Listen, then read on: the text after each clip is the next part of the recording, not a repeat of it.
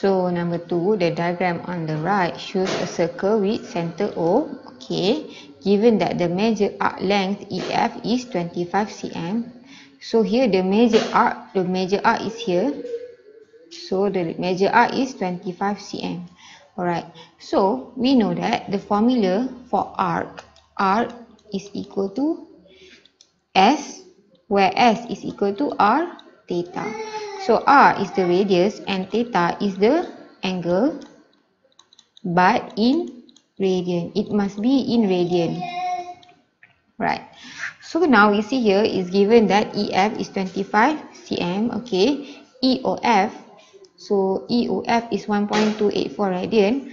Find the radius of the circle. So we know for one circle we have 2 pi radian. So we know that overall is 2 pi radian, and we know that for the major arc, so S major is equal to 25, where S major is equal to R theta is equal to 25. So we don't have radius, but we can calculate what is the theta major. So we know one circle is 2 pi radian and EOF is 1.284. So theta major is equal to 2 pi, which is 360 minus 1.284. So 2 times 3.142 minus 1.284. So here we get 5 radian. So we get 5 radian.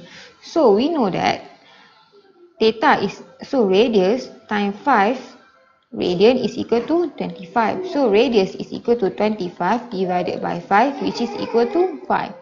So the radius of the circle R is equal to 5. So B, the minor arc EF in the cm. So we know that S, so the arc EF is equal to R theta. So formula for the arc is R theta. So this is radius and this is the angle in radian. So we have the radius, which is, we know this one is 5 cm. So radius is 5 cm and theta in radian. So it is given 1.284. So here we get 6.42. This one is centimeter. So now we get this one. So number 3, the diagram on the right shows semicircle OPQR. So here OPQR with radius of 5 cm. So it's given the radius is 5 cm. Given the arc length of QR, so QR is 5.7 cm. Calculate the value of theta in radian. So we see here, we know that one circle we have 2 pi radian, because 2 pi radian is equal to 360 degree. So we know that half of the circle, or 180 degree, is equal to pi radian. So this one is pi radian.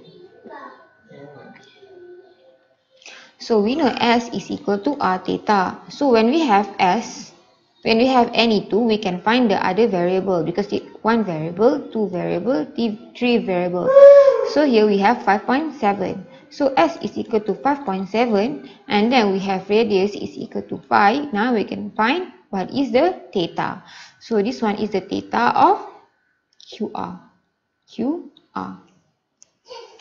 So theta QR is equal to 5.7 divided by 5. So we get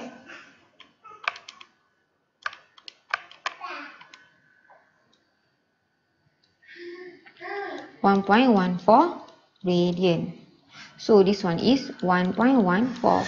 So it wanted theta in radian. So we know theta is here. We know from P to R is pi radian. So theta is equal to pi radian minus the radian that we just get is 1.14 radian. So we get 3.142 minus 1.14. So we get 2.002 radian. So this one is 2.002 radian.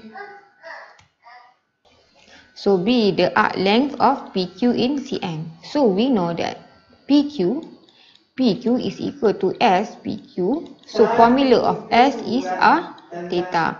R radius, theta is radian. So we know radius is 5 and we get that theta is equal to 2.002. So this one is 2.002.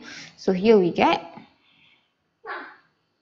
10.01 centimeter. So arc length PQ is 10.01 cm.